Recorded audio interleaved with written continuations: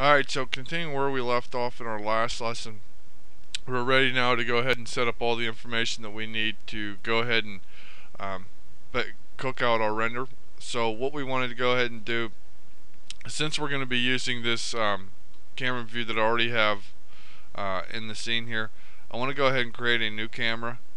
Okay, and I'm just going to go ahead and rename this as our moving cam. This way I can rotate around the model with this and set up all of our lights and stuff, and I will not mess up the perspective camera which we'll be rendering through. Okay, so we need to go ahead and light our scene here, and I'm just going to go ahead and create a VRay rectangle light. I'm going to hit Control A to go into the attributes of it, turn up the U and V size to 50, because you don't want to scale VRay lights. If you scale them, the intensity scales with them. So we just want to make sure that we scale it in the U and V size and the attributes of that light. Okay, let's go ahead here and move this into place. Go ahead and just move it up here, and we will just rotate it a little bit here. I can probably even move it a little bit closer here. We'll go ahead and turn the intensity multiplier down to say something like 5. Okay.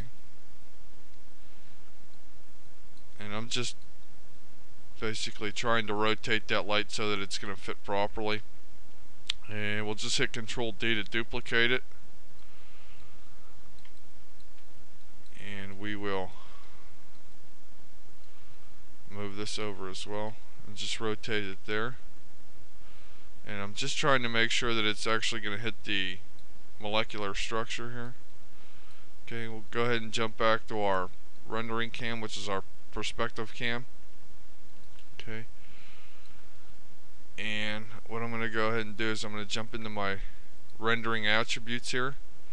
I'm going to set our size, so we're going to be using a custom image size. Now you can render at any size that you want, but I'm going to render out at 3250.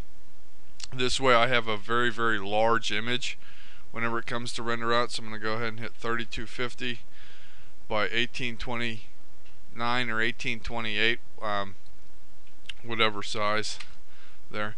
I'm going to make sure that I'm going to use the VRay frame buffer. Okay, let's go ahead here and take a look at our VRay tab.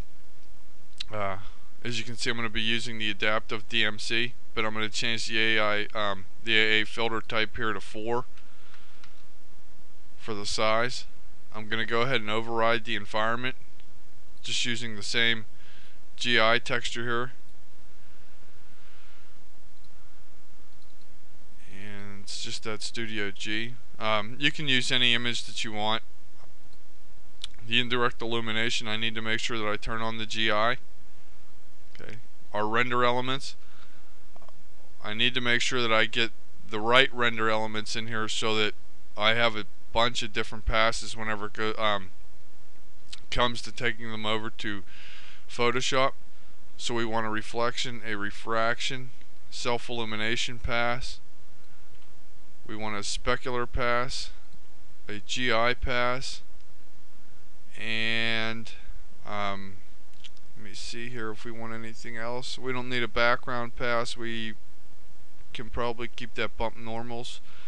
We definitely want a Z-depth pass.